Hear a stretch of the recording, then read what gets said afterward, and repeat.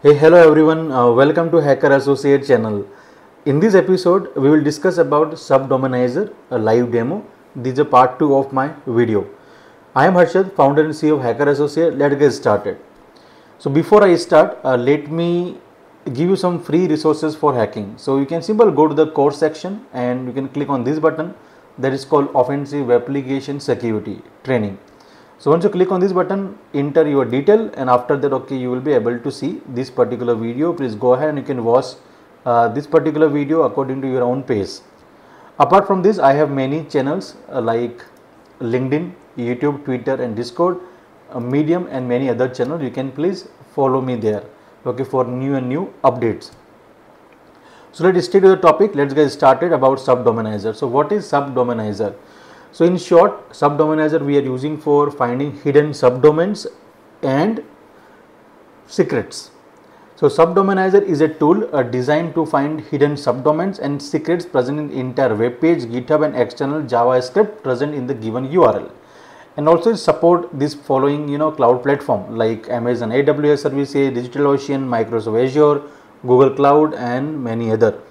So how to use it, how to install it? The first part we need to understand is how we can install this particular framework.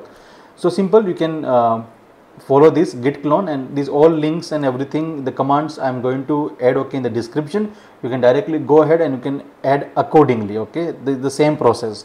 So first you can do git clone, after that you can simple navigate to the directory and you can install using a pip3, basically the requirements, right?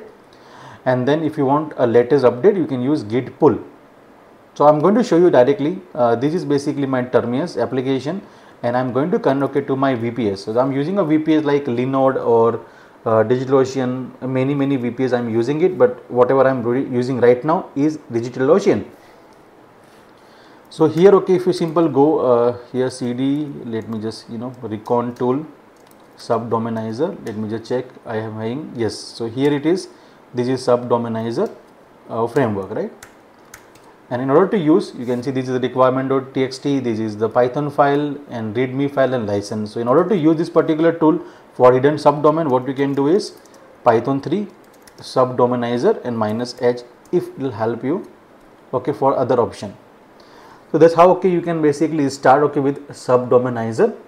And now what is basically our main objective? Our objective is to find hidden subdomain and secrets present in any of the particular repository or URL or wherever it is, right? We need to identify accordingly. So how we can do that? So what you can do is if you see this option, there are many options available here, but the main thing you can simply specify Python 3 subdomainizer.py and I need to check for URL option. So you can see -u is option available here and you can add your URL like https and I'm going to add facebook.com.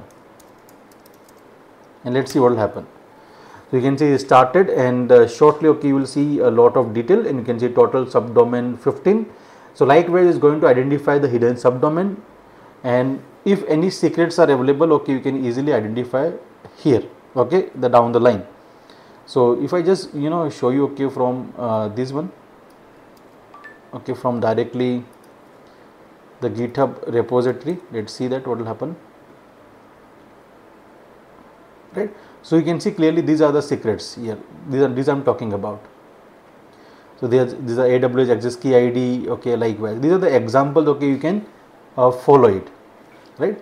That's how you can use Subdomainizer. This is a short video and we will discuss some other new interesting concept in my coming video. And again, don't forget this tool you can use also for Cloud Recon.